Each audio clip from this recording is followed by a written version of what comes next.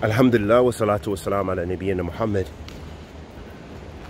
wa ala alihi wa sahbihi wa sallam.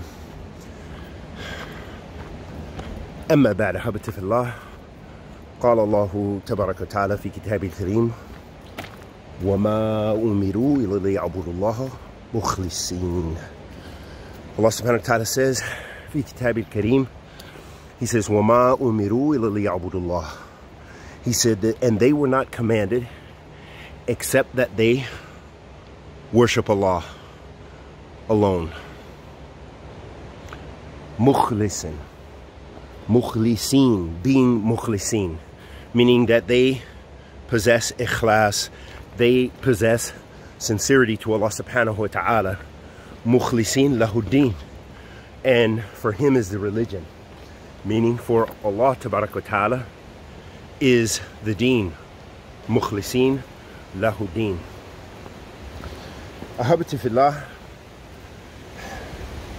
this is a reminder for myself and for you that our ibadah,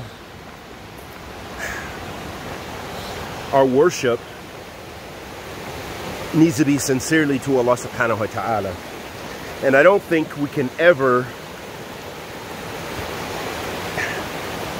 that we can reiterate that enough, that our ibadah,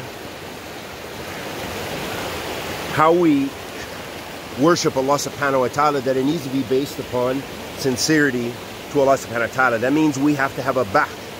We have to make bahth fi ikhlas. We have to make bahth fi ikhlas wa taftish fi ikhlas. And what do I mean by that? I mean, ahabati fillah, that by making bahth fi ikhlas, that we need to actually search and understand what it means to be sincere in ibadah. Because I think a lot of us don't exactly know. We need to know that ikhlas is tawheed, that there's different concepts. There's ikhlas in your deeds, and then there's actually, which we could define as sincerity, and then there is the ikhlas as far as that the worship itself is only going to Allah subhanahu wa ta'ala.